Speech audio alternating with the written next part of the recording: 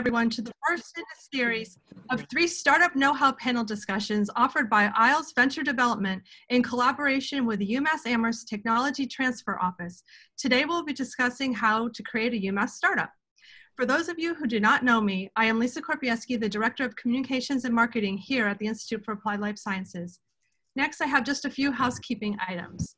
The seminar is being recorded. If you miss any part of this panel discussion or would like to forward it to someone who could not attend, there will be a replay of this and all future seminars in this series on our website. I recommend you set your view mode to speaker. Please stay muted during the talks. We will save the Q&A until the end of all presentations. During that time, I welcome you to use the raised hand feature. Once called upon, please unmute yourself, ask your question. Also, you can put your questions into the chat and they will be read for you. Thank you to everyone who submitted your questions ahead of time. We will do our best to answer all of them. Next up, I would like to introduce you to our moderator, Ling Shen, who is Senior Licensing Officer at the UMass Amherst Technology Transfer Office. Ling? Hi, Lisa. Thank you, Lisa, for your introduction. Good afternoon, everyone. Welcome to the How to Create a UMass Startup panel discussion. I'd like to thank the organizers of this panel discussion for organizing this event. They are Karen Akka, Lisa Korpieski, Isabel Nasty of IALS Venture Development, and Bernie Jakovic of the Tech Transfer Office. So as Lisa has mentioned, that I'm working as a tech transfer in the Tech Transfer Office, and I'm serving as the moderator for the panel discussion today. And with the help of Lisa, who will keep track of the questions either posted in the chat box or to be asked through the raise hand function of Zoom. Thank you all for joining us today. And our audience will learn from our panelists about the campus resources and support that can help guide you through the process of creating a startup company. I'd like to briefly introduce myself before introducing the panelists.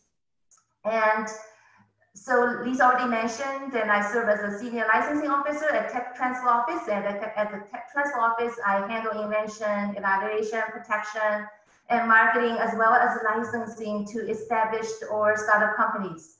Prior to joining the Tech Transfer Office, I worked in the biotech industry for about 9 years doing drug discovery, technology development and marketing, and business development.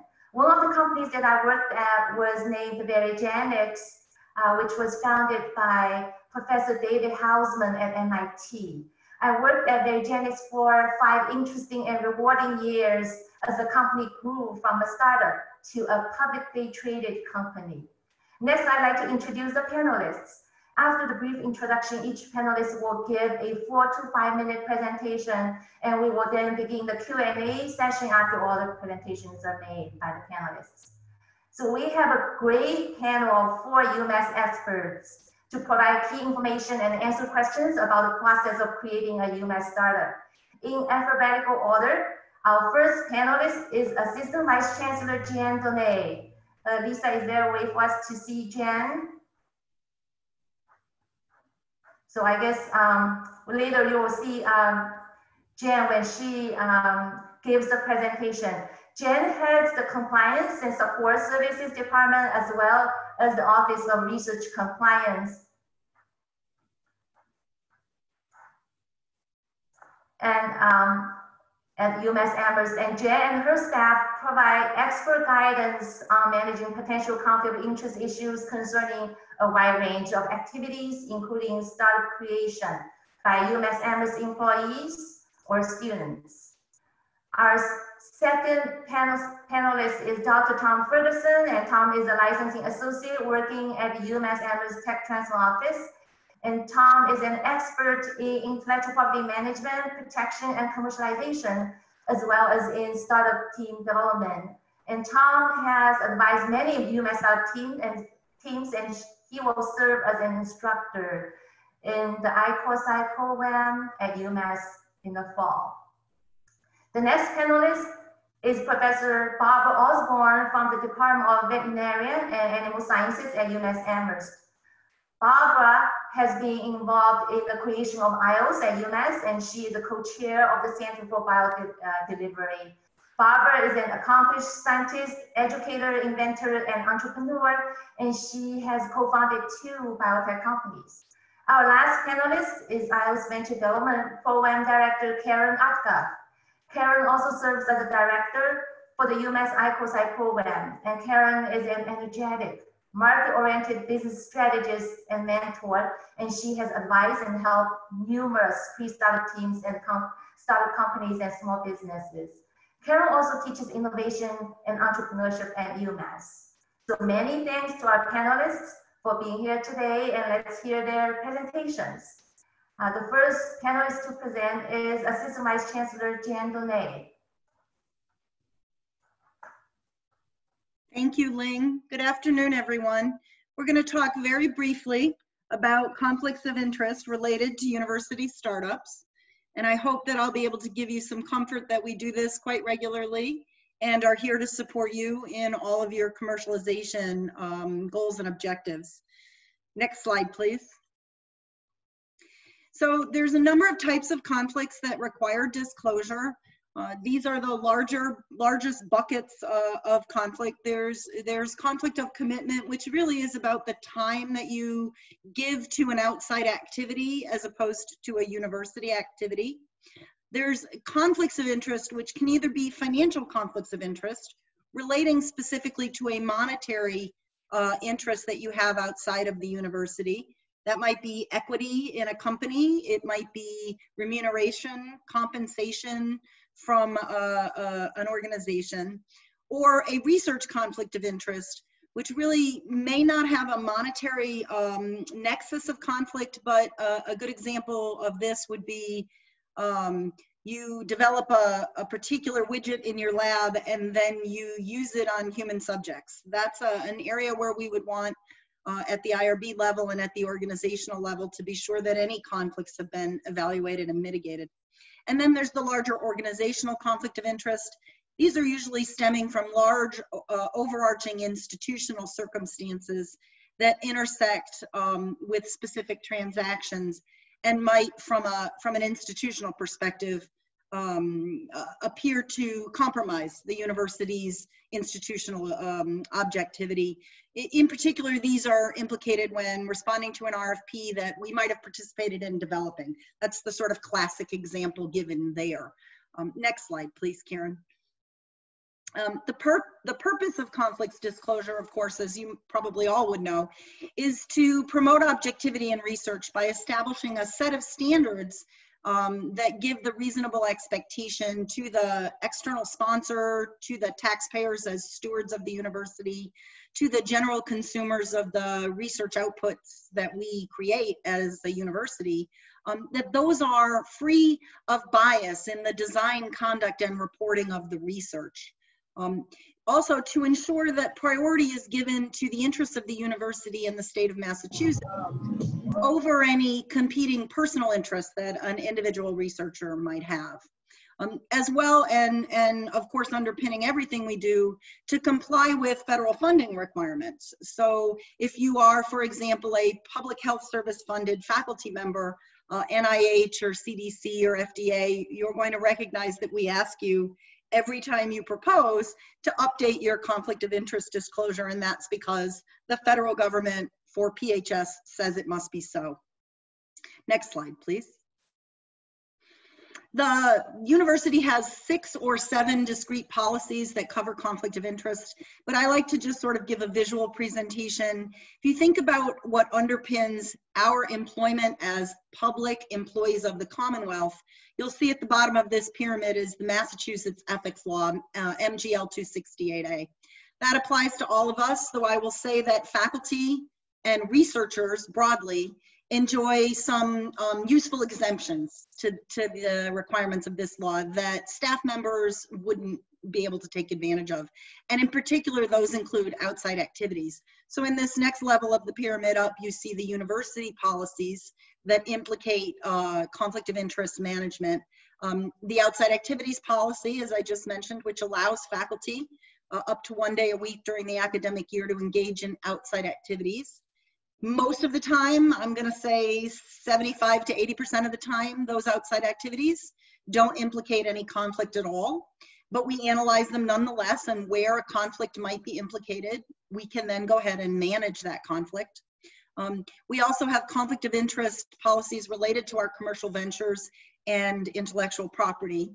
And then sort of on top of that are the federal requirements I just mentioned, the public health service requirement, which is the most stringent at the federal level.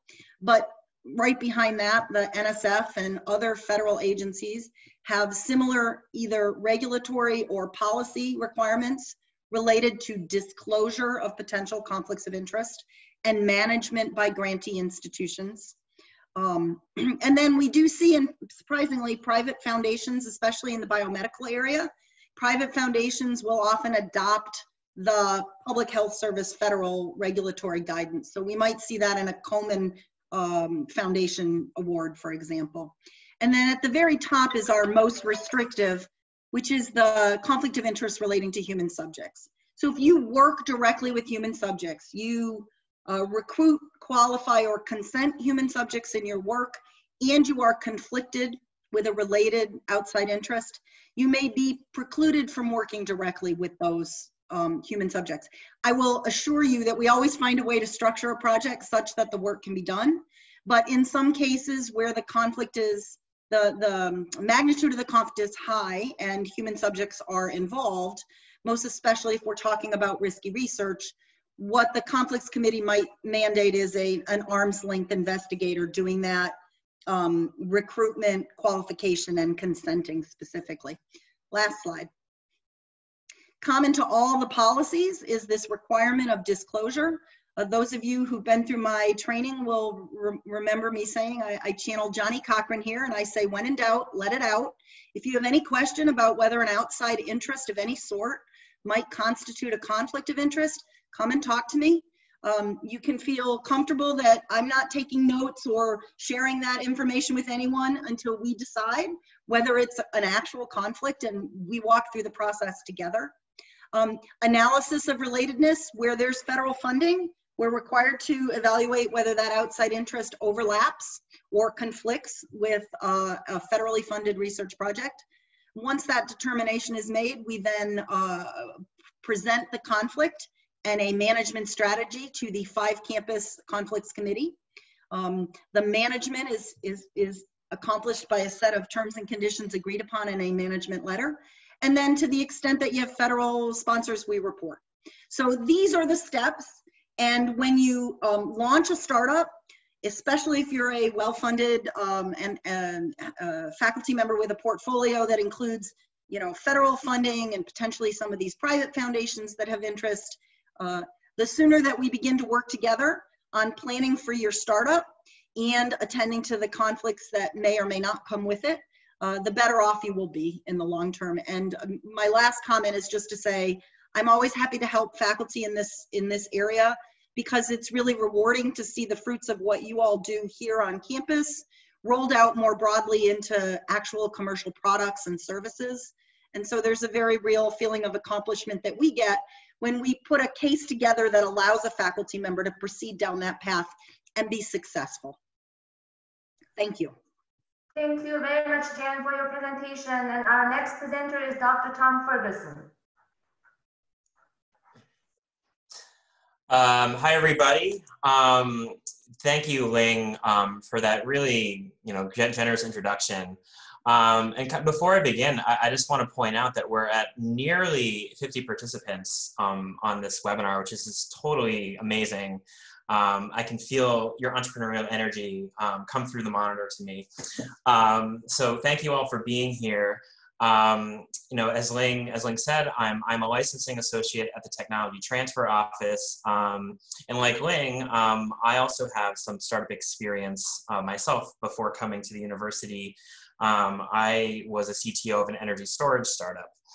I just wanted to start off, like Jen talked about with her group, we at the TTO, the Tech Transfer Office, we're here to support you. We're here to help you, further, advance your technology. And in the case of startups, we're here to help you grow a company.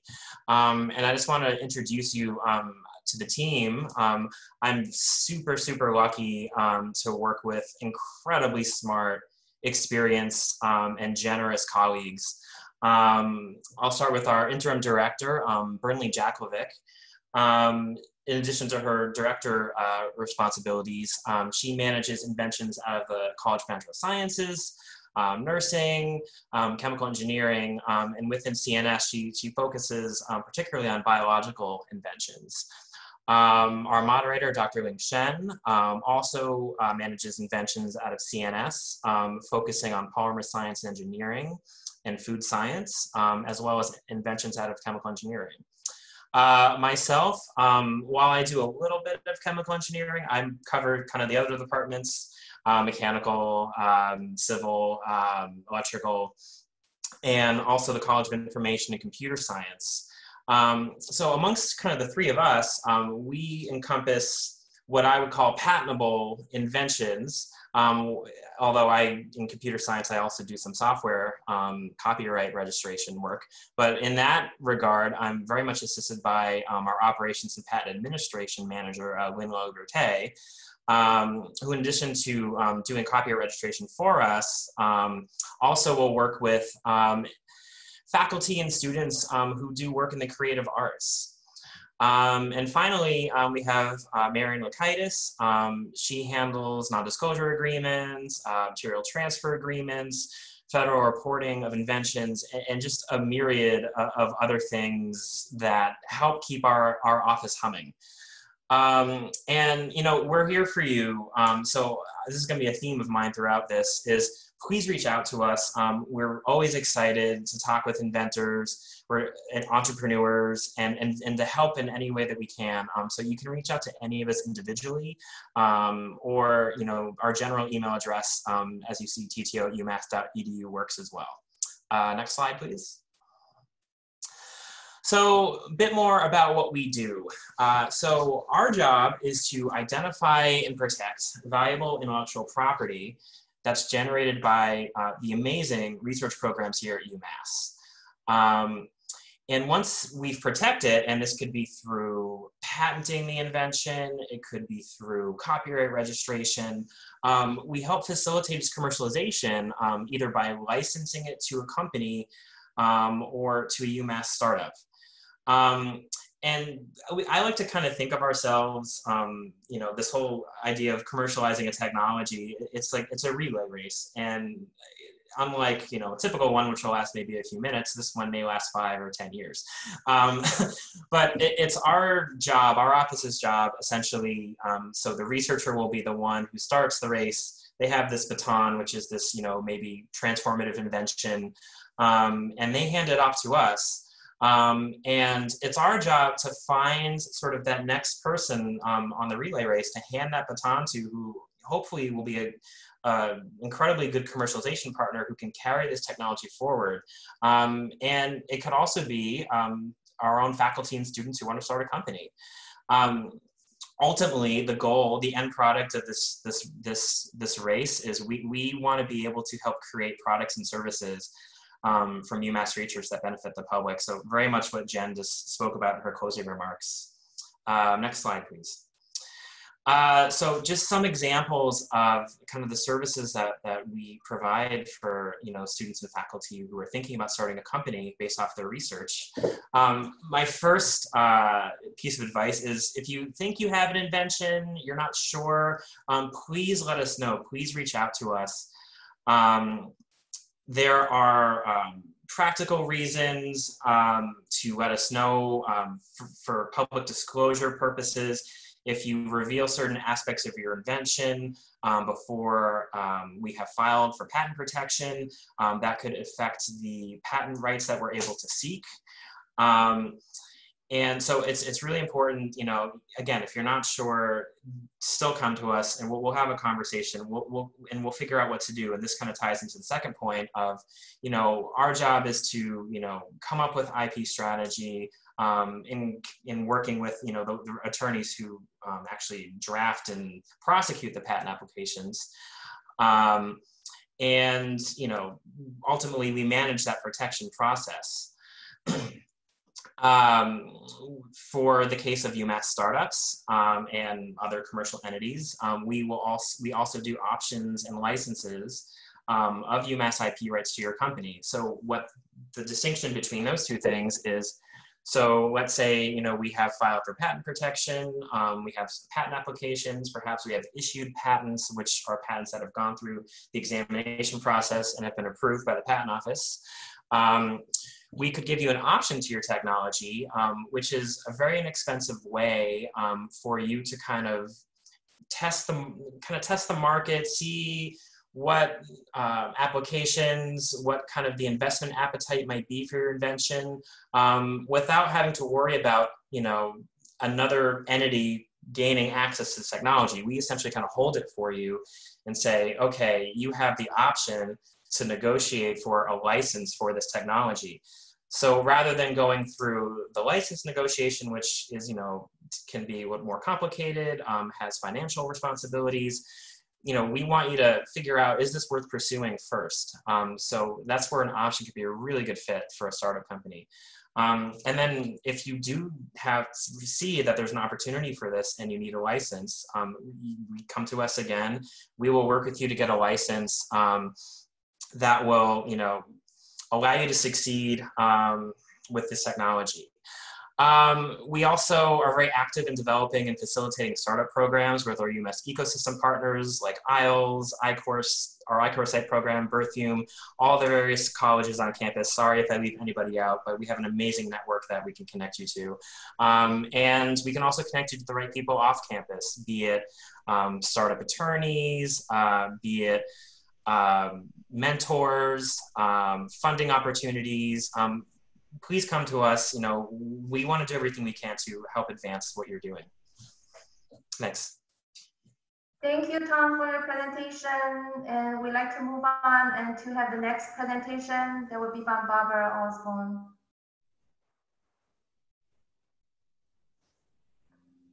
Hi, Barbara. Okay, I needed to unmute. Hi, everybody. So I'm a faculty member in veterinary and animal sciences, but I guess I also can qualify as a serial entrepreneur, although I hadn't really thought of myself that way until just recently. In 1999, as a faculty member in vet and animal sciences, I was participated in founding my first company, which was Hematech LLC. This was founded, as I said, in 1999 by my then colleague, Jim Roble, myself, and my husband, Richard Goldsby.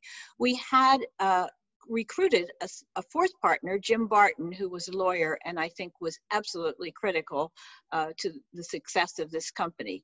The technology that we had included the first patent to clone mammals, which was awarded to UMass. And this was Jim Roble's invention and technology. And we used this technology to create cattle that were modified to remove the bovine genes encoding antibodies, as well as the BSE, mad cow disease gene.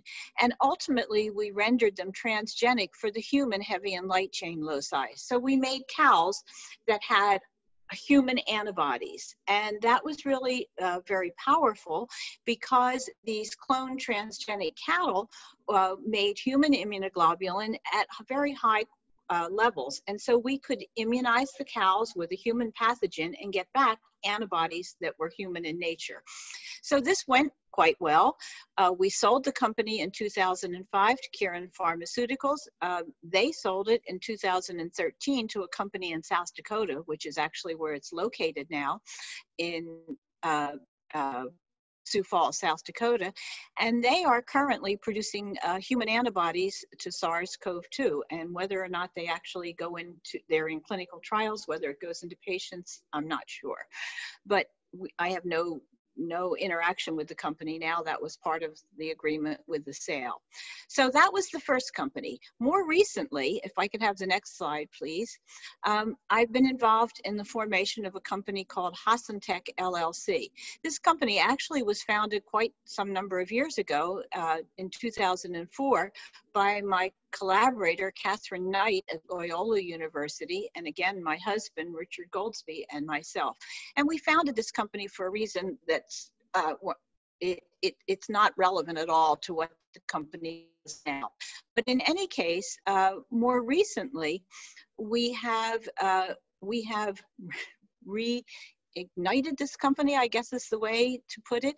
And we have formed this company around a patent for exopolysaccharide, a bacterial polysaccharide made by B. subtilis that is very, very useful for treating inflammatory diseases. So this polysaccharide has been shown by Catherine's lab and by my lab to be efficacious in the treatment of a number of inflammatory diseases, including inflammatory bowel disease, a mouse model of multiple sclerosis, and asthma.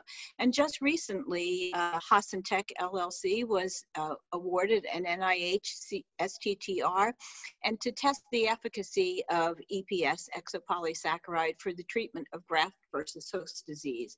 And we hope once we have finished the several months of funding through the STTR phase 1, that we will be in a good place to apply for a phase 2 STTR.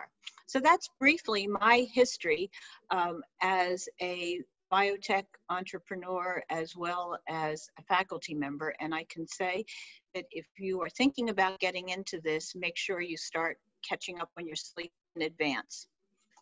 Thank you. Thank you very much, Barbara, for your presentation. Our final presenter is Karen Akta. Karen.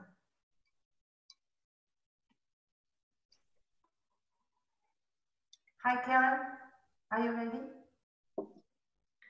I just need to unmute. I need to turn on my camera, so just a second.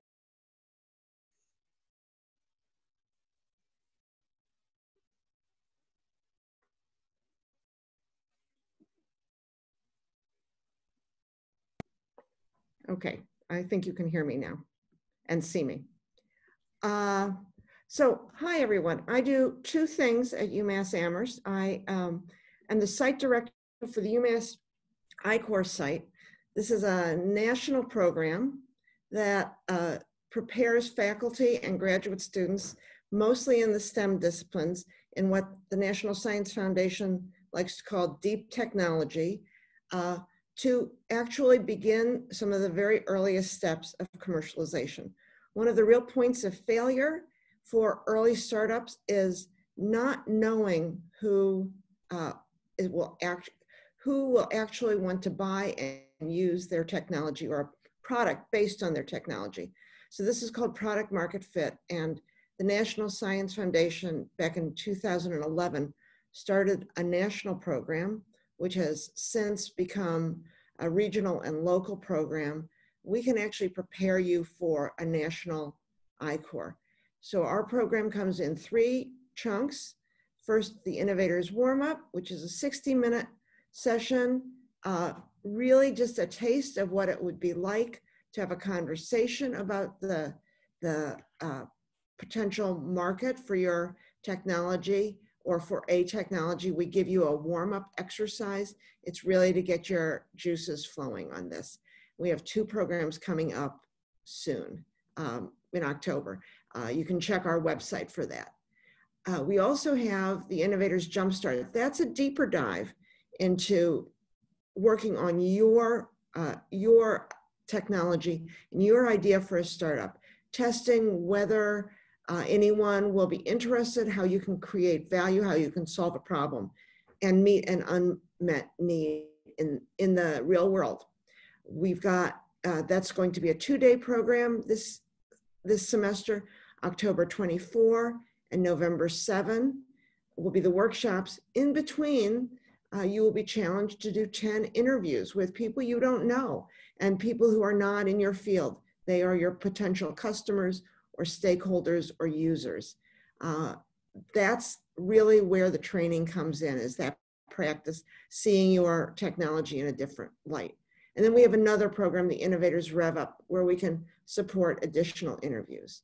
All of this can really help inform you on the market need, but also, even if you decide not to go any further, expand your professional skills, broaden the impact of your research, especially for National Science Foundation researchers. If you do go further, it actually creates new opportunities for funding. And as I said, lets you see your research from a different perspective. The other program I lead is IALS Venture Development. you've heard a bunch of people talk about resources. This is another point of failure for many startups is no one can bring technology to market on their own.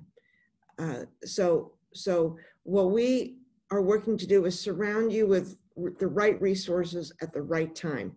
We do this through a series of different offerings. The Business Innovation Fellows, you can see some of them here in this picture. These are 24 fellows from the Eisenberg MBA program.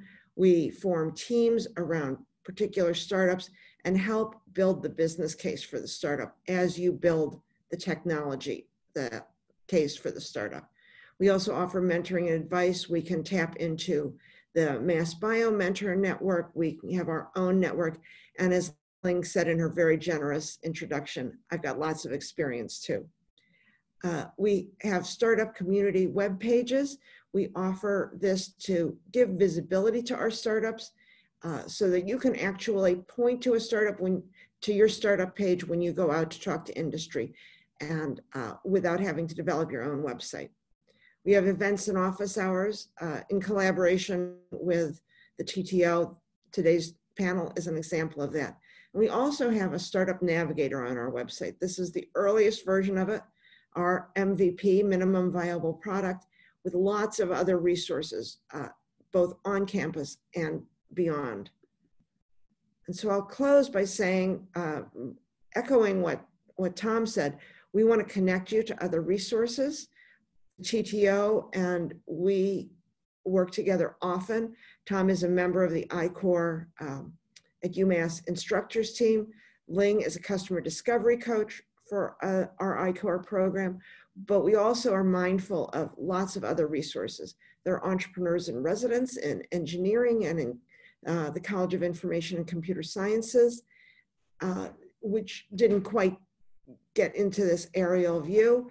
Another great resource that I really want to highlight is Paulina Borrego in the UMass libraries. The UMass libraries in general have excellent resources for business research, but we also have a really special resource on campus, the Patent and Trademark Resource Center, where she can help graduate students, undergraduates, members of the public, faculty members, actually look at the patent literature in the area they're interested in exploring to see where, so that you can start early on to identify where there are opportunities to create intellectual property. And that is it for the slideshow. So I'm going to stop sharing and turn it back to Ling and Lisa. Thank you so much, Karen, for your presentation, and many thanks to all of our panelists for their presentations. And let's begin the Q&A session. And we have a number of pre-submitted questions from our participants, and thank you very much for submitting those questions. And since we have a limited amount of time for the Q&A session, so we have combined some of these questions and condensed them.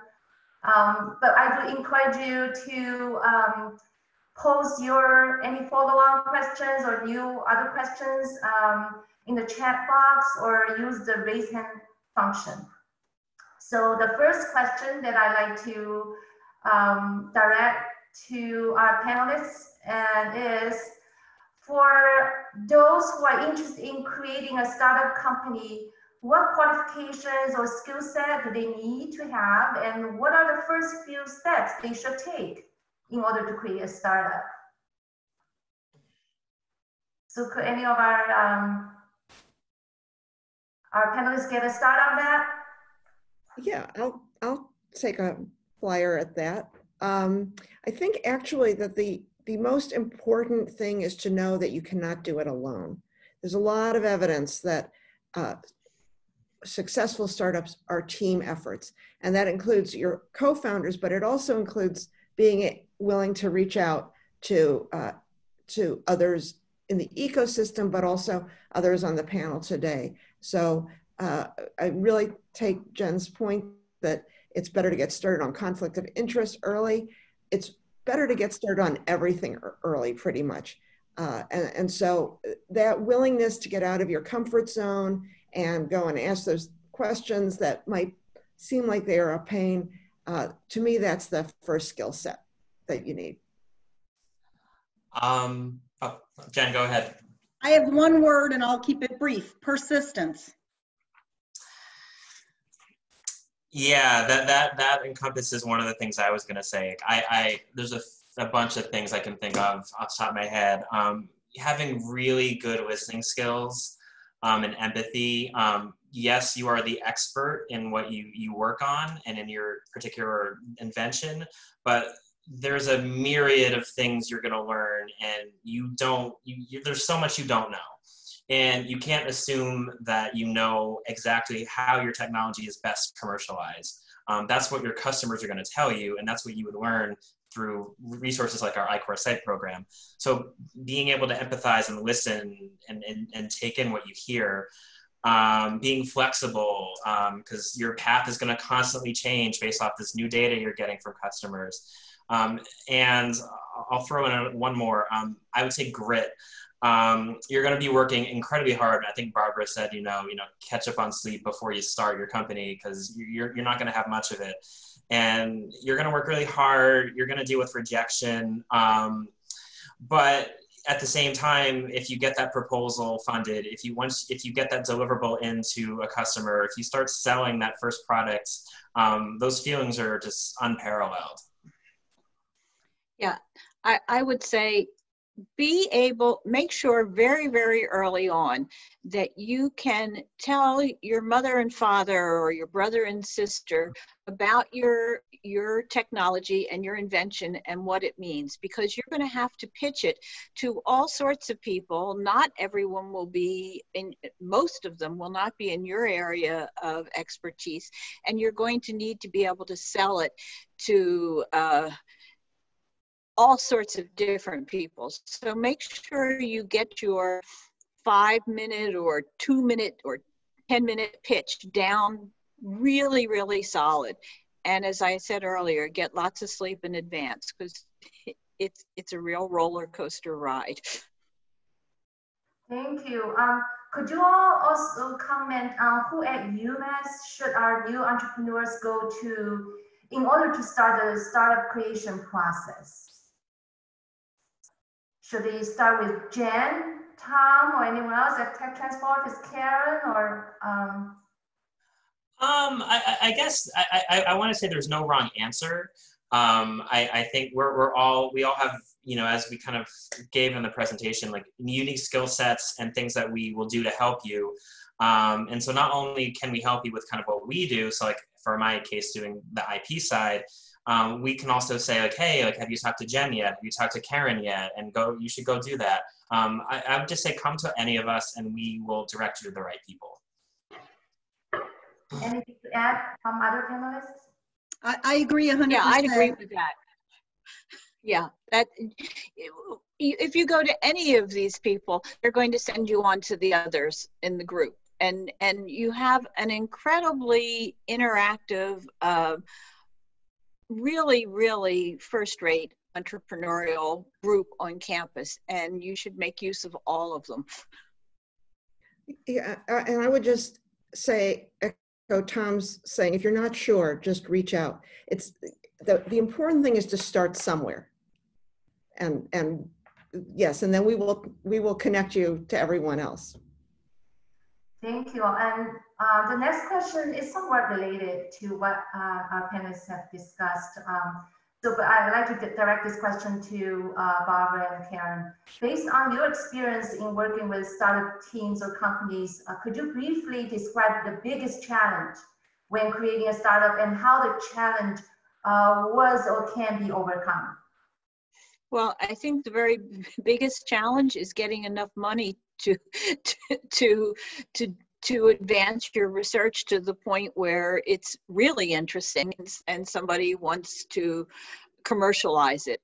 It's very, very hard to get that first tranche of money, be it from another company or be it from the government. I would argue in both of my experiences that the SBIR, STTR route was really very appealing. And particularly if you're a startup and you don't have any employees except yourself and your other colleagues who've started the company.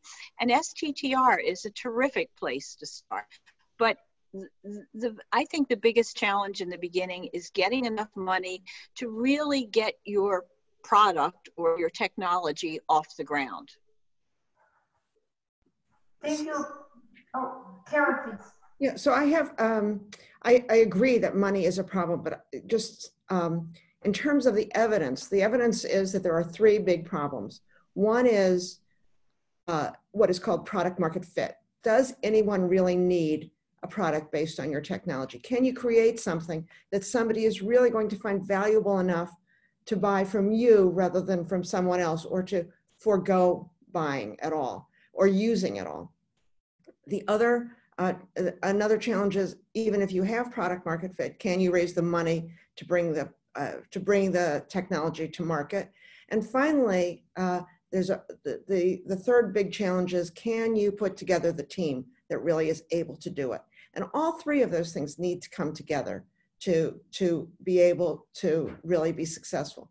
That's hard, but that's why it's exciting to do, and very rewarding, not just financially, but in terms of knowing that your technology is really having an impact, or your team is really having an impact on an unmet need. Thank you both for sharing your perspectives. And I'd like to direct the next question to Jen. The question is, are international researchers subject to any restrictions or requirements if they wish to create startups at UMass? Thanks, Ling, for the question. There are no specific restrictions that apply to foreign nationals in the US launching companies. And in fact, I think the data would demonstrate many of our most successful companies are started by foreign nationals. I think you always have to be attentive when you're working in certain areas of technology to export control regulations. And they may intersect with the question of a startup, and they may require some analysis. But generally speaking, the majority of the startups that we would see coming out of the UMass ecosystem are unlikely to produce export controlled technology, and far more likely to be the products of fundamental research, and therefore perfectly acceptable for foreign nationals to commercialize and capitalize on. And the only other thing I'll add is that obviously that's subject to visa requirements and the visa status for a foreign national, but no inherent restrictions or concerns at all.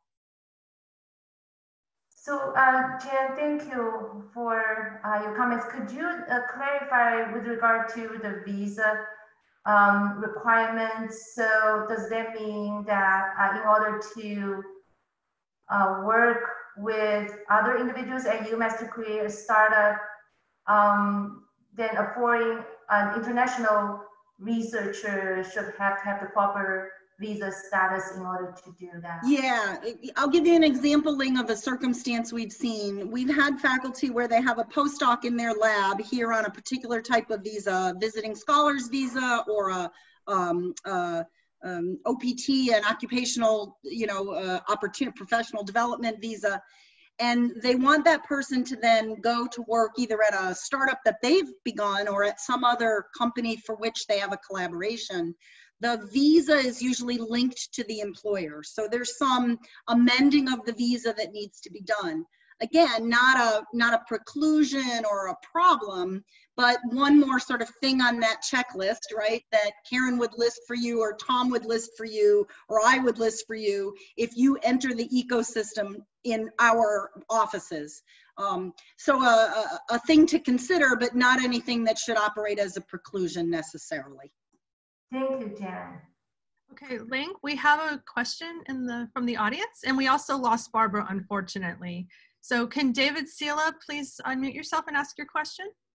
Sure, thanks. I think I see Barbara right there. I'm back now. Yes. Barbara, I'll ask you a few questions offline about this balance and the lack of sleep. But until then, I'm going to ask a question. Well, a quick question to Karen. Who's a librarian you suggested that we contact? That's Paulina Borrego, and I will put her name and a link to her guide in the chat. Fantastic. I have tons of questions. I'm only going to ask one question though, and this is maybe going towards the TTO folks. Right now, we have a bunch of these like little low-level contracts. Either they're sponsored research agreements, or they're MTAs, or they're non-disclosure agreements. But there's all kinds of different language floating out there, and there might be some little like intellectual property here and there. Hopefully, no one's taking a chunk. But like, I just got this like vague sense that I have some loose ends with these kind of things. Is there someone who's like in charge of making sure like we're not stepping in you know what when it comes to when we want to move forward with developing our own technology systems? So are these agreements that are being proposed by other entities to you? Well, these are like over the years. We have a few MTAs that like, oh, they're going to review our manuscript. Fine, I don't really care if you're going to do that too. I just feel like there's a few ends that I kind of want to take a look at. That's all. Yeah, absolutely. So I would say if you have any IP concerns regarding, any proposed agreements or any agreements that have been executed, certainly get in touch with us, and we can, take a look at the agreement and just make sure that everything looks okay, or, let you know what your obligations are. Okay. Grace, there's no, the reason why I'm asking this specifically, a couple of months ago, we had this discussion about UMass Innovation Institute and who's taking which portfolios and that kind of stuff. And the question is, and we can talk about this offline because it's very specific for me. So actually, why don't we stick a pin in that and allow other people to ask questions? Sure, looking forward to talking more. So I do see that there's a question in the chat box. Lisa, would you like to read this question, or? I can read that question to Jen. That question is directed to Jen. The disclosure on conflict of interest needs to be done for establishing a startup company. Can the disclosure be done before a startup company is registered? Yeah, that's a good question, and thank you for asking it. We would typically, again, no matter which office you started with, we would try to outline the steps in a logical form and a logical sequence. It's ideal if we're in contact about a potential conflict before the NUCO is incorporated. That's ideal. It makes a clean slate. But by no means do I want anybody to be concerned if they have already incorporated a NUCO that they shouldn't then come forward and ask for conflict support and analysis. Again, I'm not going to judge. I'm just going to take the facts as they come, get you aligned with the policies, get a case put together and get it managed if that's needed. So ideally before, and oftentimes the planning process for spinning out a NUCO is complex enough that I do know about it before, because they go to Tom or to Ling in TTO to start the discussion about licensing, and Tom and Ling will alert me. Or they go to Karen saying, I need some help with some market assessment, and Karen will say, we probably should think about whether ultimately at the end we're going to have a conflict. So there's an order that I will tell you feels clean and nice to me as a compliance officer, but the real world never works in that clean and nice way. So whatever the timing, whatever circumstances you have, I would encourage you to come forward and we'll pick it up and help you from where you start. But if you're planning it perfectly and you want to write a textbook scenario, the disclosure of the NUCO should come before the incorporation.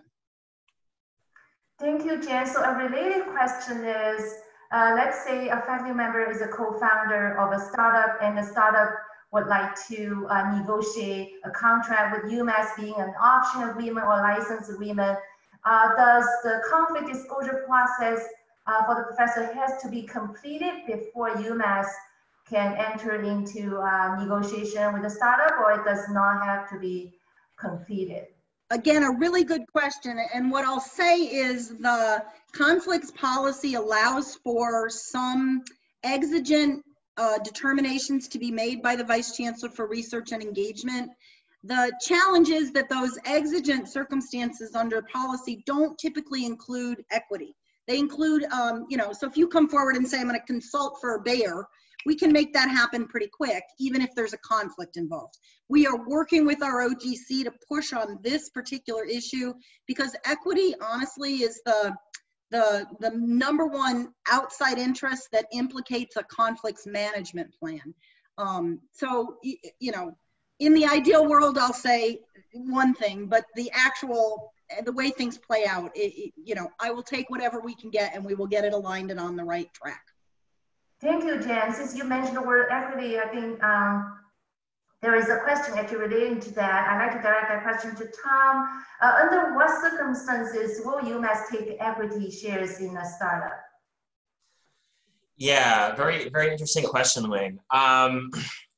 So in a license agreement, you know, basically what we're doing, just to back up a bit, you know, UMass says in this agreement, okay, we agree to give, you know, license the technology to your startup so that you may, which will comprise a patent portfolio, and you will then, you know, use diligent efforts to commercialize this technology, and that's kind of what, in a sense, the license agreement is. Now, there's various types of payments that are kind of involved in that, you know, because basically what we're trying to do is make sure that any entity that we're licensing it to can use diligent efforts to commercialize the technology to create products and services that will ultimately benefit society and the public.